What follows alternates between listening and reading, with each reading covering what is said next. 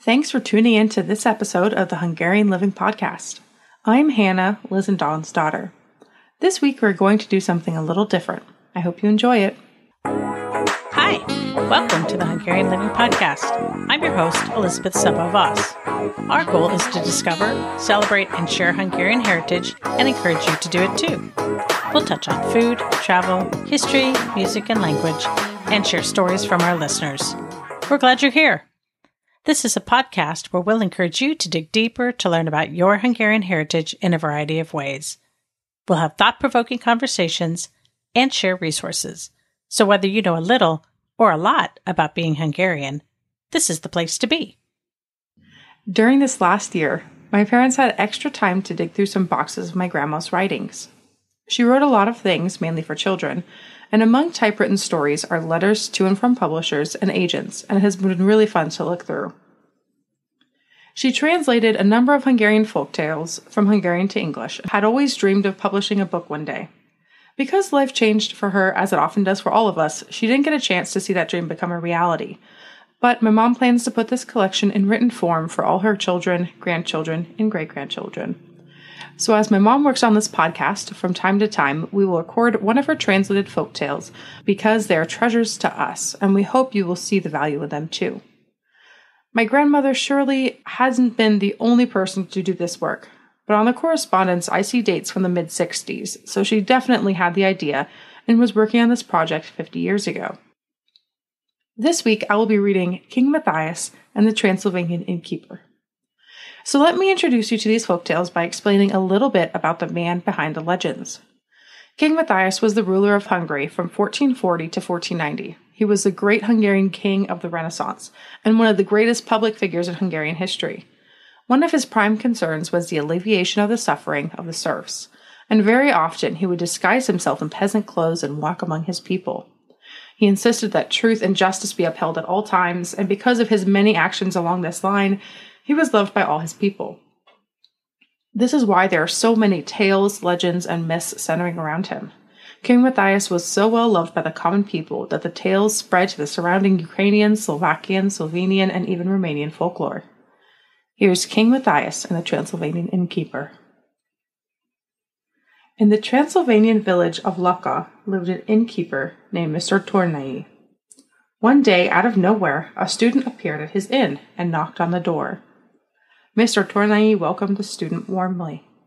"My name is Martin Nudge," said the student, as he removed his cap, "and I work in the king's court. Could you give me a room for the night?" "Certainly," said Mr. Tornai, as he went to prepare things for the guest. A student from the king's court, he thought to himself. I wouldn't be surprised if it were King Matthias himself, wandering around the country, disguised in his student clothes. Well, I won't be fooled. I will treat him as a king should be treated. And with that thought in mind, he hurried to find the stable boy.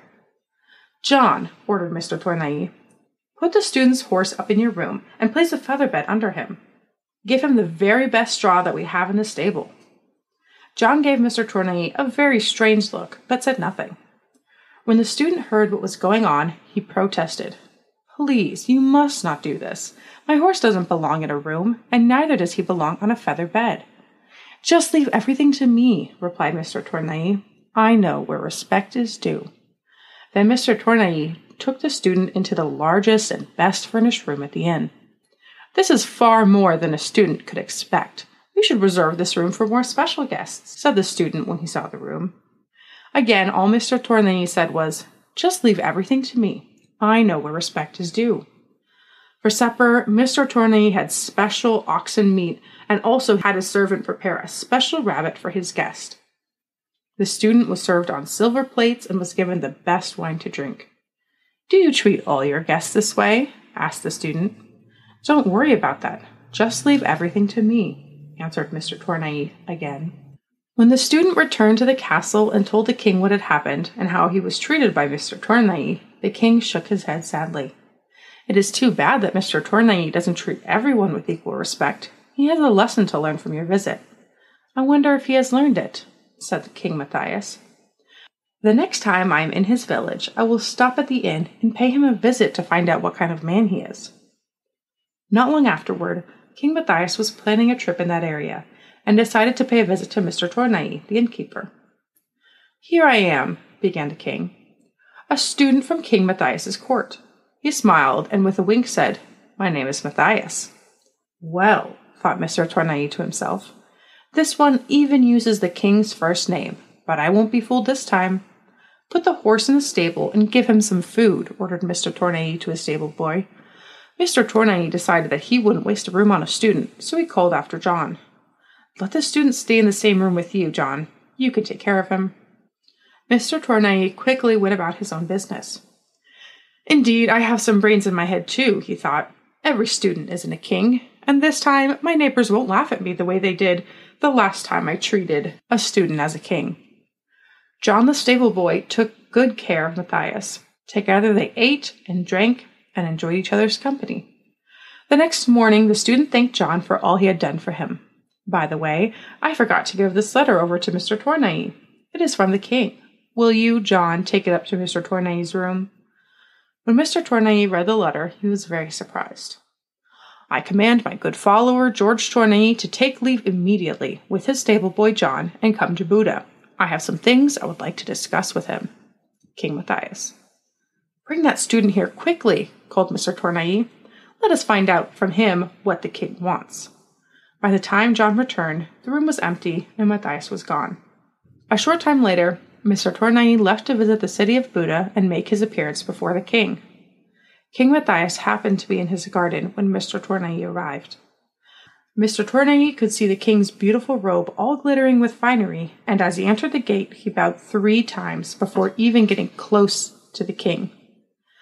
"Your Majesty, you commanded me to come before you," began Mr. Tornai, but when he looked into the king's face, the rest of his words stuck in his throat. The king quickly began giving his orders. "Take this man's horse and put it in one of my rooms, on a feather bed, too. That's what Mr. Tornai did when one of my students paid him a visit. It's the least we can do." "Your noble Majesty," began Mr. Tornai again, but the king didn't allow him a word and continued quickly. "John, you were so kind to me, and I will have you as my guest.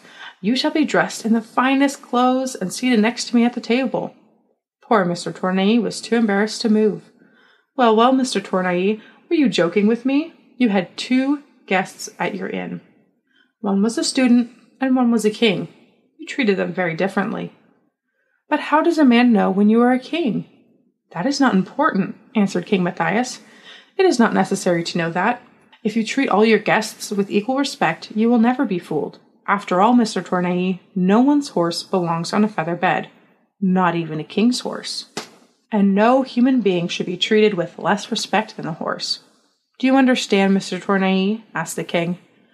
Mr. Tornai just nodded his head without saying a word.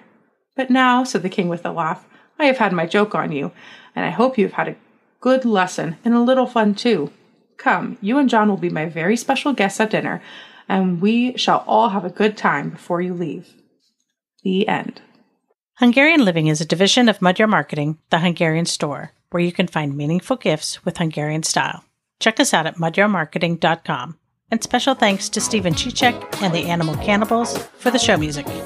Thanks for listening. If you enjoyed this episode of Hungarian Living, please subscribe and share this podcast with your favorite Hungarian. Check out our show notes for links to resources mentioned in this episode.